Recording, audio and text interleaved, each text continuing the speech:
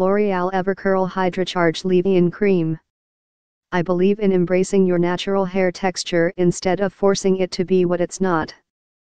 For those who have thick, wavy hair like I do, you might want to try this leave-in cream.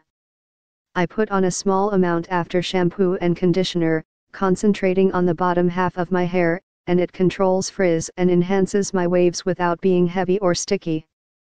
To control frizz even more, always an ongoing battle with our high humidity, and get silky strands, I also run through a little argan oil when hair is completely dry.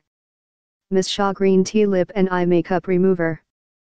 I wear waterproof eyeliner 95% of the time, and washing my face alone doesn't take it off completely at the end of the day.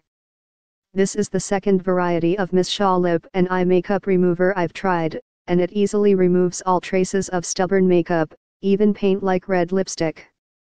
There's no sting or sliminess with this one, unlike some other removers I've tried.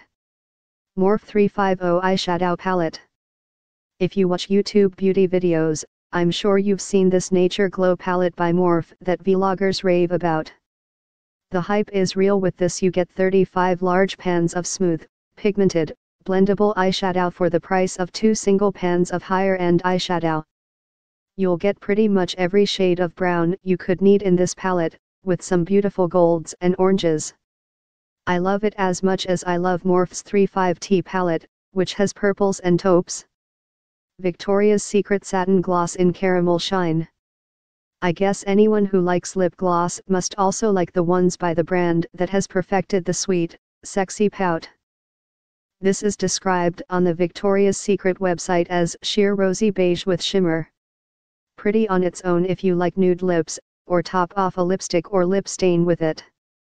A small amount is all you need, and the shine lasts longer than many lip glosses I've tried. Tastes like candy, too.